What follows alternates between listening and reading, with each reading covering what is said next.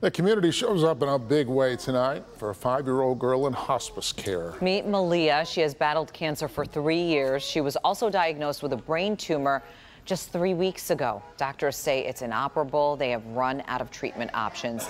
Maleah's mother threw a Christmas celebration parade to welcome her home today.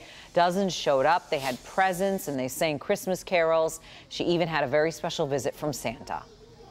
It's very heartwarming to see how many people love her and how many people she has touched in 5 years, 5 short years. Maleah's mother says she loves Christmas, rainbows, and music. She's also described as smart, sassy, and very energetic. If you'd like to make a donation to the family, we've posted all the information for you. It's at clickondetroit.com.